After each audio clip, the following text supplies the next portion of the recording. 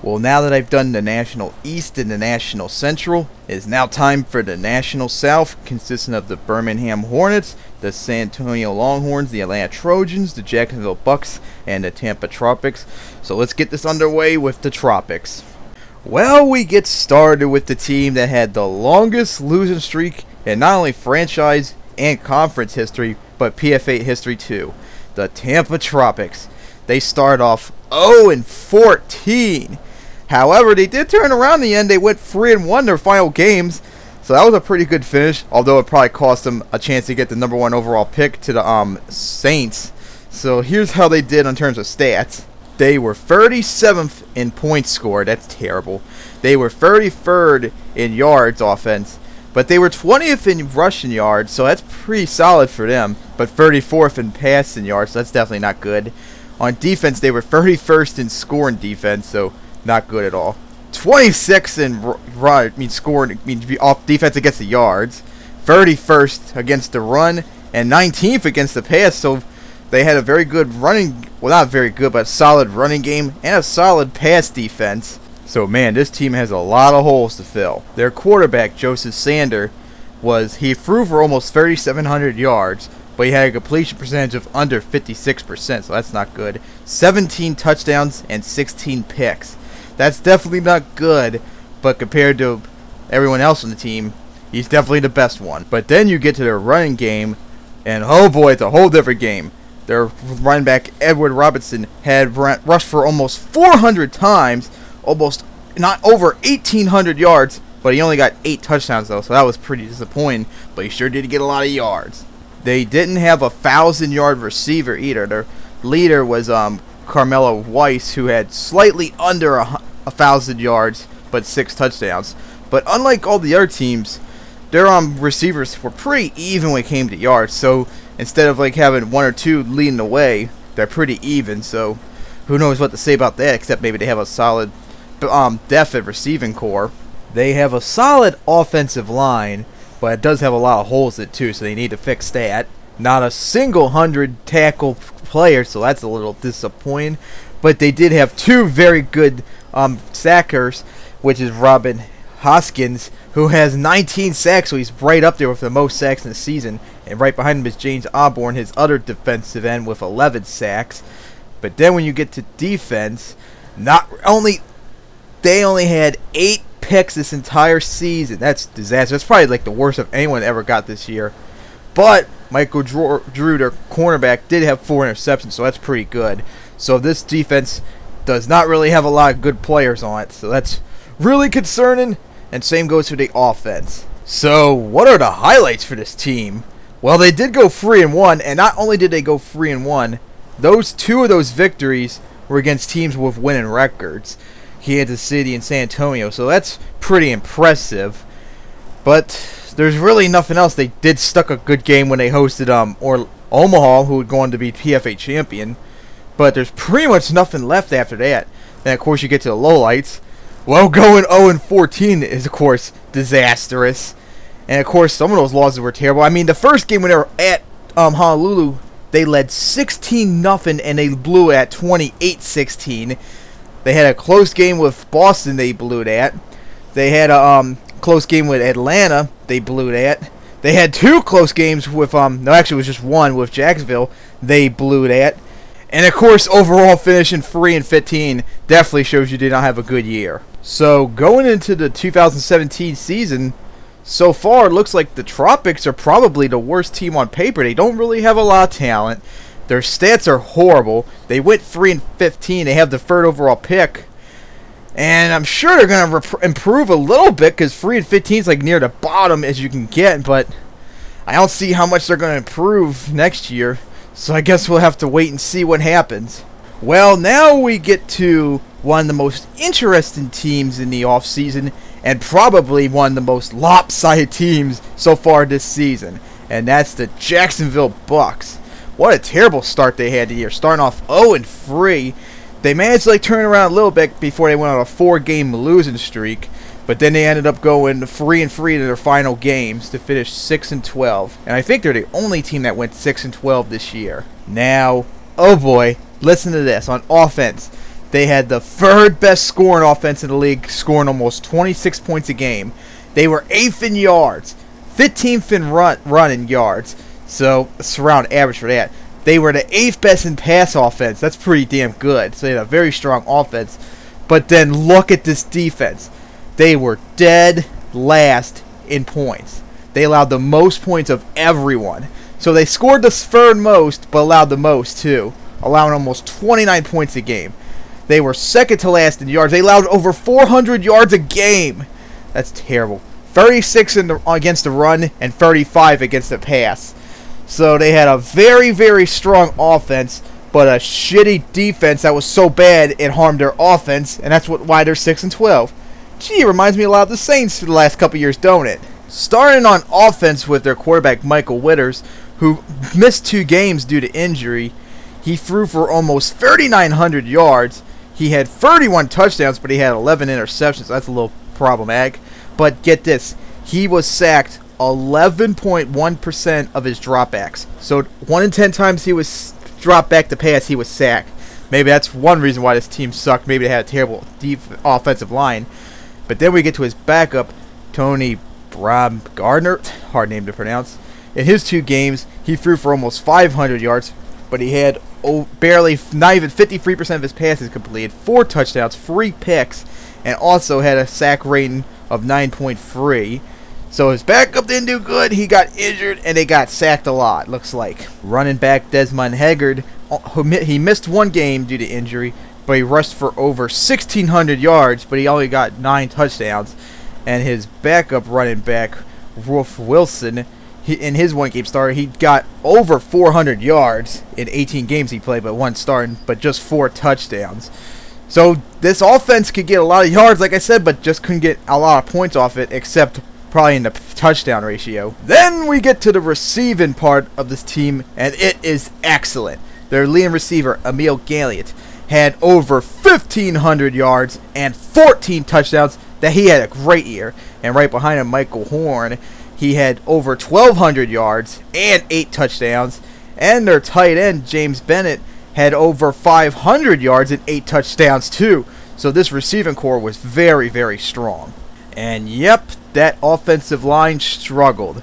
They had some very good studs, but they also had a lot of duds too. So that offensive line needs a lot of fixing. So that looks like the main weakness so far for their offense. But now here's where it gets really strange on defense. They have 3 players getting over 100 tackles. Richard Calabrese, their linebacker, 127. Unbelievable. Their free safety, David Stock, 124. Again, incredible. And their strong safety, Ernest Gunnan, had 106 tackles. So for some reason they got a lot of tackles, but they just couldn't stop their defense. But now I see why too. They had very, very few sacks. Their leader was Richard Calabrese with 9 sacks. And then on interceptions, while they got a whole bunch of interceptions, their leader was David Stock with 6 interceptions. And their cornerback Errol Good had 5 interceptions. But still overall not that many interceptions. So I guess that shows why their defense struggled last year. They didn't get a lot of pressure.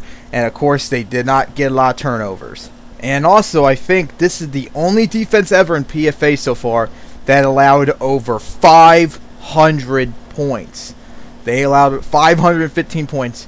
Now, I don't know. Maybe there's another team come up with the second worst defense that allowed that much. But right now, Jacksonville Bucks are the only team I know that allowed over 500 points. So, man, what are the highlights for this team?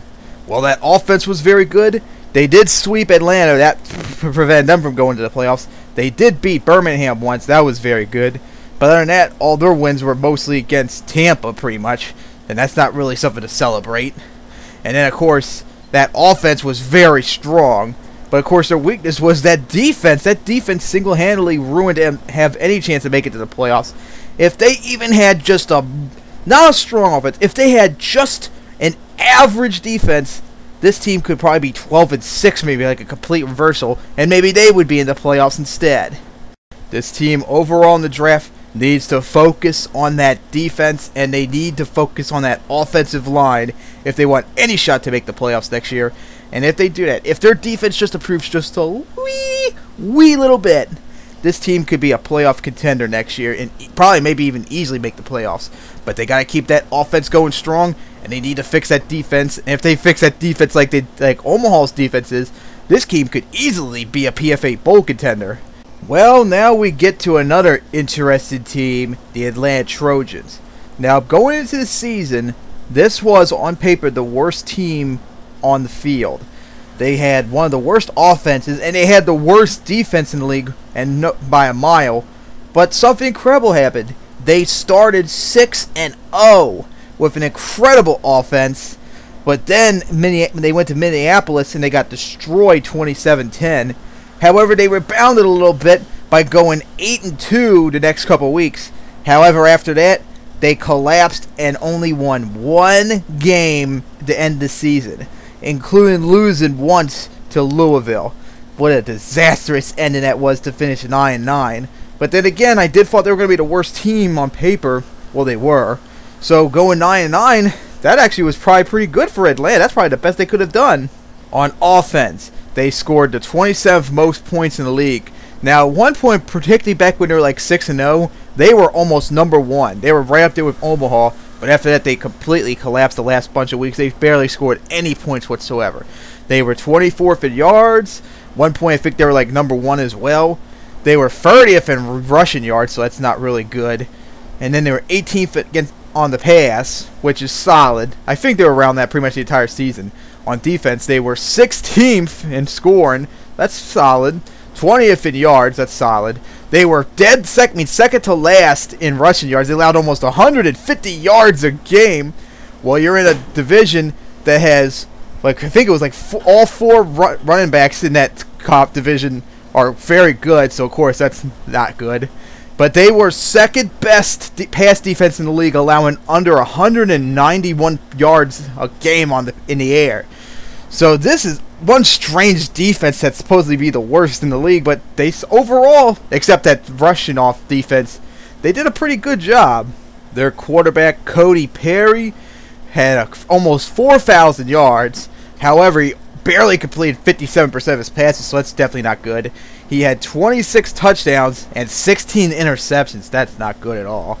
And his backup, who started one game due to Cody getting injured, threw for 217 yards. He had a completion percentage of 64%. That's really good. 2 touchdowns, no picks, and a QB rating of 118.3. So his backup did very, very good at one game he played. Their running back, Kenneth Dixon, rushed for over almost 1,700 yards, and he had 10 touchdowns, so he had a very good year. And right behind him, get this, Cody Perry is second most in rushing for over 114 yards. So obviously Kenneth Dixon was the only running back that did very good at all on this offense. But hey, he had a good year. That running game was very good for them. They had a stud on wide receiver, Joseph Eames, who started every game, and he caught over 1,800 yards and 16 touchdowns. He was incredible. And right behind him was Christopher Eaton, who had over 1,100 yards and 6 touchdowns. And Kenneth Dixon also caught 600 yards and 2 touchdowns, so they have a dual threat running back here. So this passing game was very good for them. Their offensive line was, I'm not sure what to say. They didn't allow a lot of sacks, but they also didn't get many pancakes either, so I guess you would say they're probably solid. On defense, just like Jacksonville, they had 300 tackler players. Marco Lang, their linebacker, had 106 tackles. And Michael Gomez, their cornerback, and Larry Carter, their other cornerback, having 101 each. So that's very good. On defense, they didn't really get a lot of pressure. Only 46 sacks in total. That's like around average. And William Phillips, their defensive tackle, led the team with 11 sacks. But on defense, oh my God, 10 interceptions in total. That is unbelievably bad, with Michael Gomez getting the most with 4 interceptions. So they got a lot of tackles, but not a lot of sacks, and they certainly did not get enough interceptions. So the highlights, well, one, starting 6-0 and overall finishing 9-9 when you're considered the worst team in the league, that definitely is very good. They swept San Antonio, who is the heavy favorite to be PFA Bowl contender in the National East. They beat Dallas, They beat Birmingham once, who was the team that would eventually win the division. So they beat Washington once too. So they did get some very big wins, but also at the same time, they finished after starting 6-0. They went 3-9 the rest of their games, which is terrible. They lost to Louisville at home when they were down 24-7 at one point before losing 24-14 against a Louisville team that only had one win at that point. So they did have a disappointing end to the year, but like I said, they were the worst team in the league, and they started 6-0, finished 9-9. That's still a very, very good season for them. So what can they do next year? I'm not actually sure, and I don't even know what's going to happen with the Trojans this year. I mean, they were the worst team on paper, yet they went 9-9. But the way they finished the year and their stats don't really show that much they're going to get better. They might get a lot better on offense once everyone's healthy and shit, but I don't know. I'm not sure what to say, if they'll go up or down. I guess we have to find out after the draft and then when we get into the season. Next up is the San Antonio Longhorns, who had a very disappointing season. I mean, on paper, this team had the #1 offense with an overall of 79, but then when you got to defense, they were the most lopsided with an overall of 68. So although I thought they were going to do very good because of that offense, that defense was going to hold them back, and it kind of did somewhat. They start off 3-1, then they lost 3 in a row, and then there was a point where they were almost at 500 for almost the entire year. But then the last week of the season, last 4 weeks, they went 3-1 to finish a disappointing 10-8. So at least they got a win season out of it. But man, that season was not very good whatsoever. On offense, they were 15th in scoring, so they scored under 23 points a game. They were 5th in yards, so they did get a shit ton of yards. They were 4th in yards and for rushing. That's very good. They were 9th in passing, so that's very good. So overall, on offense, they were pretty solid. Then we get to the defense. They were 17th in scoring, so that's pretty solid. They were 11th in yards allowed. That's very surprisingly good. They were 23rd against the run, so that's around solid but not good. They were 13th best defense against the pass. That's pretty solid. So surprisingly, having the one of the worst defenses on paper coming into the season, and they had a shit ton of injuries on defense this year too, they still overall had a really solid defense. So I don't know exactly what at all happened to San Antonio this year. Well, I do know one thing. They lost 5 games this year under a touchdown. If they won all those games, they could have been 15-3 and probably be in good contention to win the PFA Bowl. Now, for the first 3 picks in this year's draft, we had 2 quarterbacks taken. First, it was Kansas City taking Henry Settles, and then after Boston taking their linebacker, I can't remember his name, the San Antonio Longhorns took with their 3rd overall pick, Glenn Cheng, who in his 18 games completed almost 66% of his passes. That's almost 2/3. Threw for over 4,300 yards, 38 touchdowns, but he threw 15 interceptions. He most certainly had played a lot better than Settles this year, who I'm going to get to later when we get to Kansas City. Their running back, Elvis Smith, who only started 15 games due to injury, had over 1,200 yards, but 8 touchdowns. And just like earlier with, I think it was Tampa, they did have good receivers, but it was more like spread out. Their leading receiver was Deion Gardner, who had almost 90 receptions, almost 1,350 yards, and 12 touchdowns. And right behind him was Scott Lopez, who had over 1,100 yards and 11 touchdowns. And get this, their tight end, Charles Santiago, had over 122 receptions, but only barely 900 yards, but he did get 9 touchdowns. So I wonder if he leads the league in receptions, which that would be quite surprising for a tight end that got that many receptions, but so few yards. They had a very strong offensive line, probably one of the best in the league. Their linebacker, Edward Gardner, had over 116 tackles, plus he got 3 sacks. Then on defense, in terms of sacks, John Rome, their defensive end, had 11 sacks. But then you get the interceptions. Again, they did not get that many interceptions. Looks like it's 12 total, with Jason Watson, their cornerback, who only got to start 6 games, getting 4 interceptions. So they did not get a lot of sacks. They didn't get a lot of turnovers, and they didn't get a lot of tackles that much either. So that might have been one major problem on their defense. So for the highlights, oh man, I don't know what to say. I mean, they did have a win season that's good. They were very solid players throughout the team's roster, but man, they went 10-8 when this team should have gone like 15-3 and something, and that's probably the low light because of their 8 games. Like I said, 5 of them they did lose by a touchdown or less, including the Tampa in the second week of the season, who only had 1 win at that point. So that was very disastrous. And if they won all those games that they lost by close margins, they not only would they be in the playoffs, but they probably would have gone all the way to PFA Bowl 1. So what can the Longhorns do next year? They got to fix up that defense completely. They need to get better tacklers. They need to fix that. They need to get more sacks, and they need to get more turnovers. So they probably need to do a lot of work on that secondary. But overall, I'm not sure what San Antonio is going to do next year, if they're going to get better or worse. We'll just have to wait and see. Well, now we get to the division winner, and that is the Birmingham Hornets. I predicted this team as one of the wildcard teams for this year, and they did pull that through. But first, they started the year a disastrous 3-4 because their defense was just so terrible. They couldn't get any points at all when they needed it, but their defense helped them stay competitive in most of those games, and they start off 3-4. But then they went on to go 10-1 the rest of the season, to go 13-5. As a matter of fact, going into 2017, they have the longest win streak right now active in the league with 7 wins. And they've made it into the playoffs as the 3rd seed. They beat the Denver Miners in a defensive struggle before going to the Washington Americans, who have the #1 offense, just like Birmingham has the 2nd best, and they got absolutely stomped 24-10.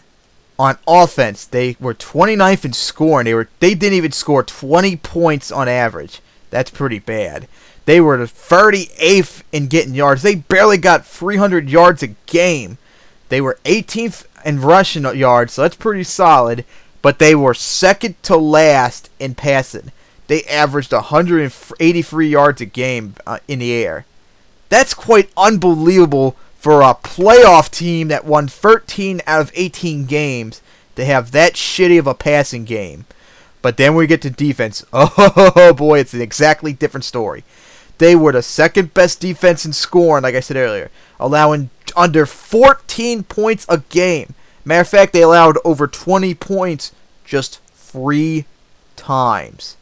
Matter of fact, they allowed under 10 points 4 times this year. That's quite incredible.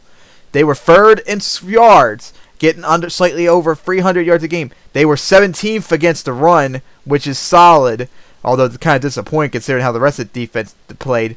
But remember, their division, they had to play against their opponents in their division 8 times in total. All of them had very good running backs, so being 17th against that incredible running backs they had to play against, that's not that bad. And they were 4th against the pass, so that's very, very strong.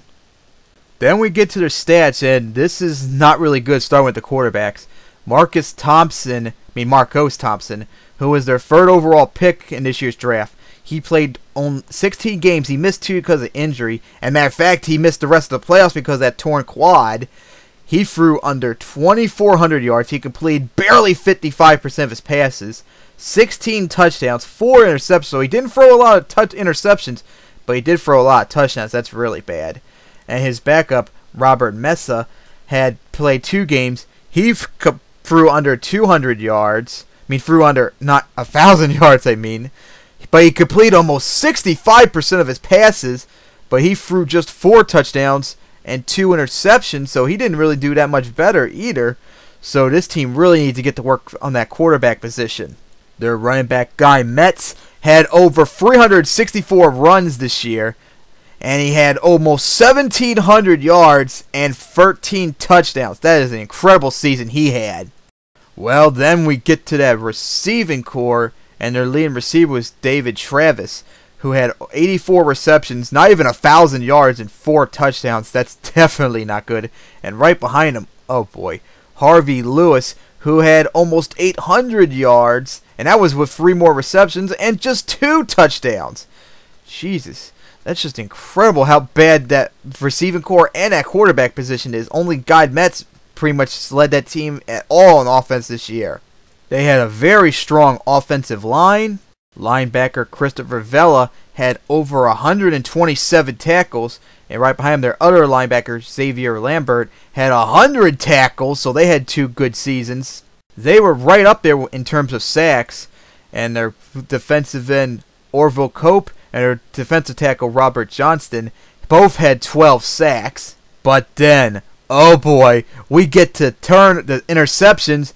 This team had the third most interceptions in an entire season. They had 20, and third most, with their leader, Jacob Taylor, who was their #1 pick in the draft, having 6 picks. That is absolutely incredible. They had, I think, it looks like 8 different players that got an interception. What an incredible season that secondary had. The highlights with that incredible defense, that 7-game win streak to end the year, beating Denver, that very high-flying offense, to hold them down to just 9 points. That was very impressive. But that 3-4 start really hurt them. That offense really, really hurt them, especially against Washington. And man, 3 of those losses were within a touchdown or less. If they just won all 3 of them, they would be 16-2, and they could have easily won PFA Bowl. So this team needs to fix the offense. They got to get a new quarterback if those 2 guys can't get healthy and start getting a lot of points on the board. They got to get more receivers, better receivers. But other than that, don't see anything else that needs to be fixed. And if they fix just that a little bit, fix that offense, just like if Jacksonville fixed their defense, this team could be a major threat, not only in the National South, but in the playoffs in total. This team could go all the way to the PFA Bowl. If it wasn't for Washington and Omaha being away, I think this could have been easily the team to beat in the National Conference and gone all the way to PFA Bowl 1. They could have easily beaten Chicago with that defense. Okay, that is it for the National South. In the next video, I'm going to talk about the final division in the National Conference, the National West. So until then, see you then. And this video was done on my new headset that I'm still testing out to make sure to get the sound all right. So hopefully I'll get better at it in the next episode.